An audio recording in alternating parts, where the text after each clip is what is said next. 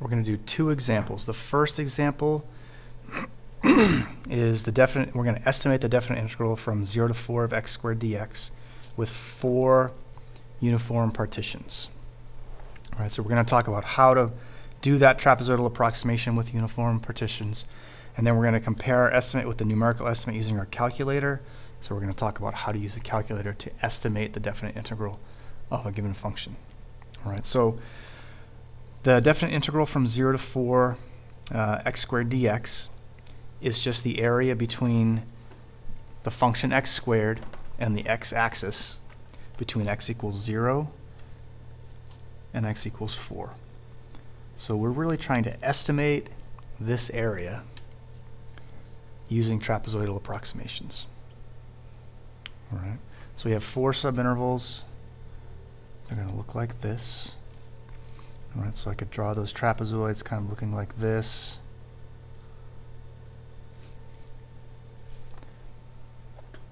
So I'm going to calculate the area of each one of these trapezoids and then just add up those 4 areas.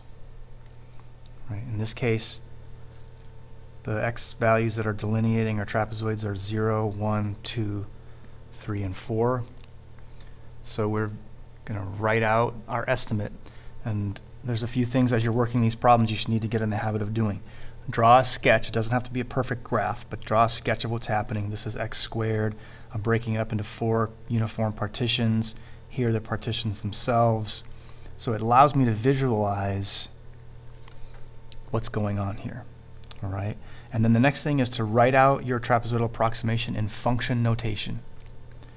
So I have the width is 1, and then b1 and b2 are the function value at x equals 0. That's f of 0. And the b2 is this height right here, and it's defined as the function value at x equals 1. So it's those two added together divided by 2. The next trapezoid still has a width of 1. Now it's f of 1 plus f of 2 divided by 2, and so on. All right, once we do that, then we can just evaluate it. So we know that f of x is x squared. So these are easy to evaluate. F of 0, 0 squared is 0, plus 1 squared is 1, over 2 is 1/2, times 1. That's where this 1/2 comes from. 1 squared plus 2 squared is 5, 5 over 2. 2 squared plus 3 squared, 13 over 2. 3 squared plus 4 squared, 25 over 2. And we add those up, we get approximately 22. All right, so this is our trapezoidal approximation. We are saying that the definite integral of x squared from 0 to 4 is approximately equal to 22 square units. Now let's see how we can do that with our calculator. Let's take a look at that. So I'm going to put our function, it's the function itself,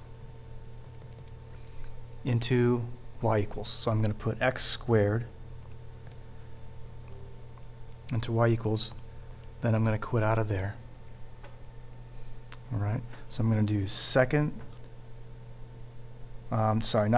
alpha f2, and then go down to number 4, function integration. So I'm asking the calculator to estimate this definite integral from x equals 0 to x equals 4 dx of x squared. Now I have a choice. I can either type in x squared, that'll work fine, or since I already have it in y1, I have this function put into y1 already, I can do alpha f4 y1. This is not so much necessary here, but if I have a more complicated function, it's nice to just be able to type it in once and then reuse it.